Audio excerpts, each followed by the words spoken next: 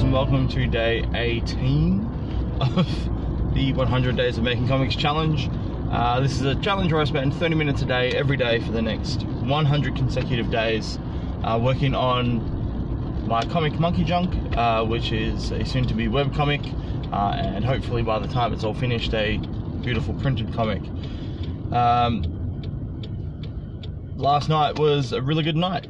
Pretty much started off, I got home, had to do all the usual chores and things.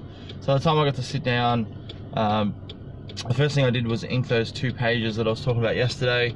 And I've actually gone ahead and finally taken some photos of the 3 character sheets that I did with the different poses, so you can check them out here. So they were really fun to do, and no doubt I'll continue to do more of those throughout this journey. But yeah, for now it's just more of an exercise to refamiliarize myself, get comfortable with the characters again, etc, etc. And I definitely feel like I've achieved that by doing this challenge, this small challenge within the challenge. So today I moved into, well, last night, after that I spent maybe an hour and a half or so doing client work, just to get some more stuff out to them for the children's book. So I inked another page, so I sent that to them. So that's 2 pages that they can approve. If they approve those, I can get them coloured potentially by the end of the week. Like if I got them coloured by the weekend, over the weekend, that puts me a week ahead of schedule, which would be fantastic. And I'm still waiting for a couple of other sketches to get approved as well, so just got to wait and see what happens with it. And it's really up to the client if they want to make changes, etc. But I've got a good feel of what they like now. They're usually pretty happy with what I produce for them, so it's very seldom is there any changes that need to be made, which is great. Probably one of the best things about working with return clients is you get to understand them and vice versa, and the work process becomes quicker because of it, so it's great. So yeah, once I did that, sent them the inks, there wasn't really a lot I could do because I couldn't colour anything. Yeah, I couldn't colour any pages, I couldn't, I could probably pencil a couple more. I think there's 2 left that I need to pencil. 2 of the pencils haven't been approved, and yeah, so just a little bit of a waiting game. I think I'll just, I'll hold out until I hear from them, which will probably be today, and then I'll spend a chunk of time over the weekend. I did get another commission this week for a family portrait, so I'm going to try and nut that out over the next week as well. Silly me, when I talked about it, I didn't tell them the price because I was at work when I was messaging them, and so I've got to message them a price today before I get started, because I don't want to start and be like, oh, by the way, this is going to cost you $200, and they turn it around and go, oh no, that's too expensive. Because by that point, if I've already sketched it, then I've already wasted an hour of my time, for example. It's really dark today. What's going on? It's like meant to be 30 degrees today, but it's super cloudy and it's slightly raining this morning, so it could be an interesting day. We definitely need some rain. It's been a few hot, dry days these past few days. Anyway, I digress. So once all that was done, all the children's book stuff was done for that day, I went back into Monkey Junk, and not so much drawing Monkey Junk, but more doing an exercise or a study for myself.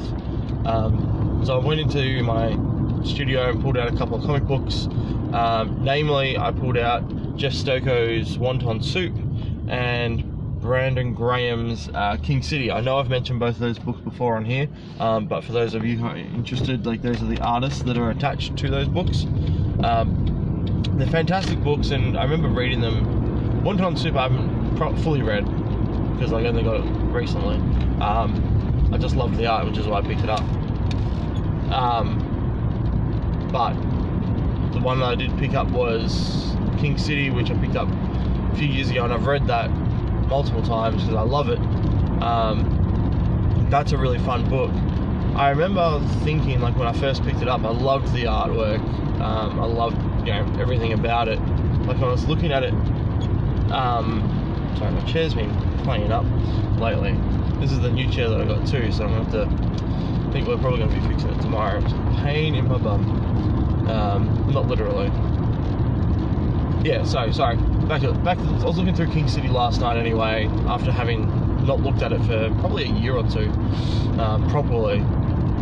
And like, I know looking at the pages that's how I want my book to look. In fact, I'll put up a photo here so you guys can get an idea of how the pages look, the black and white with just the one grey, just to help separate some things.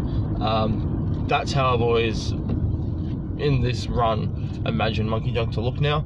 I really like it. I think it's going to be, I think that's going to work for the comic, for the style of the comic and the style of the story.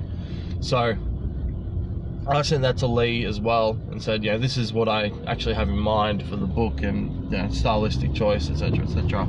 And he really likes that, so that's good. It's good that he's on board with my sort of vision, being that he's writing it. It probably gives him a better idea of how to write certain things too, knowing what it's going to look like in the end game. So there's no point doing lots of bright colours and stuff, because it's sort of redundant. Yeah, anyway, I'm getting past the point I'm trying to get to. Looking at the book, as much as I still love it, the art isn't as great as I remember it to be. I don't know if it's just because as an artist I've also grown in time and learned more things, etc., etc. But I'm just noticing, and like, consistency is not an issue, but just the way the characters are drawn, I'm like, don't quite do it for me anymore. The style and the layouts and the overall thing is great, but when I sort of pull it apart in my head and look at a specific character, like, oh, that's actually a bit sort of rougher than I remember, or oh, they didn't quite nail the shape of that face, etc. I'm just noticing little things like that which are sort of niggling at me while I'm looking at it, which is frustrating because I like the book so much, and I hate that I'm sort of pulling it apart now. But that's the whole point of the study. So anyway, I found a few scenes that I liked, and I drew them, and this is one of them here on the screen now. Sorry, it's had like a weird momentary lapse of what I was trying to say. Yeah, so that gives you an idea of sort of what I'm thinking of in terms of background. So this is really quickly done based on a picture from the comic book, so I didn't come up with anything there. This is completely referenced. It's just a practice thing. I'm trying to understand with backgrounds sort of how in depth I should be going, how much detail I should be adding, how much in certain areas. So in the foreground, how much detail can I get away with while still making it feel comic-y and not too full. In the backgrounds, like, what can I get away with? And one of the things I picked up on is in the background of that you've got like sort of the cityscape, which is just a bit of line work, but none of those lines connect with anything in the foreground. So that really creates that illusion that it is further back in the horizon of the image. So it's not as important as what you're looking at in the foreground, where the characters are. So I don't know, I picked up a few things from that, and that was great. I'm glad I did that study. I'm going to do a little bit more over the next couple of days. So Monkey Junk pages are still on hold until at least Monday, I think. I reckon I've got Friday, Saturday, Sunday left. So I'm just going to continue the study, whether it's backgrounds or whether it's props or whatever. Little things just to build that sort of mind catalogue, so I know where I'm going, and to make life a little bit easier once I start really drawing the comic and making the comic better in the long run. So yeah, that's going to be good. I did receive a comment yesterday from Marshall. He was saying in yesterday's video he would love for me to do a video about consistency in your characters, which is something I never actually considered. I know I talked about it a little bit, but doing a video about it sort of gave me some ideas and how I would actually approach that, to make it more comprehensible to other people to understand, how to go about it. And yeah, it's given me quite a few ideas of how I've never really thought about it myself, but how I actually go about doing that. Like, when I'm deciding to make the characters, like, what kind of shape head are they going to have, and is that going to affect this and that, and what are easy ways for me to remember, etc. So I'm thinking I want to do that. I also still want to do, there's another video that I mentioned I wanted to do recently, which now I cannot remember. So I'll make, which is a great point I'm going to lead to next, is that I'm going to start writing these ideas down again. I did have a massive list of ideas for YouTube videos about a year ago, and I've lost it since, you know, with the move and work and everything. God knows where it is. So I'm going to start writing a new list for YouTube content that I want to create in the back of my sketchbook, so it's easy to find.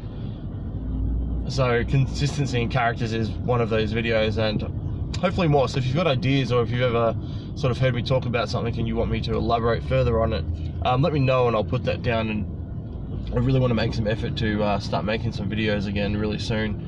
It's just a matter of finding the time at home and finding quiet space to do it in. That's probably the biggest issue. Having a kid and all makes it difficult, because, you know, if she goes off her head for whatever reason, as kids just like to, I've got to stop the whole video and start again, and it's just a pain. So it's trying to find a balance to be able to get those videos done. I can't do them at night because my studio is next to her room, and I can't just sit there talking all night because it'll wake her within 5 minutes. So I don't know, I'll find a time to do it eventually, and when I do, I can't wait to get to them, because they're the kind of videos I really enjoy doing, rather than just sort of recording myself talking. Alright, I'll leave you guys there. Again, if you've got any ideas or suggestions for videos for the future, please throw them down. That'd be great. I do definitely want to get back into the YouTube thing, and, you know, move away from just vlogs and start doing more, proper videos. Otherwise, if you guys have any questions or just want to say hello, drop them down in the comments below and I'll get back to them as soon as I can. Hopefully today if I can, because I just feel like I haven't had 5 seconds to even do it lately. A weird week. But yeah, I'll catch you all tomorrow for day 19. And hopefully today's a productive one. Have a good day, guys.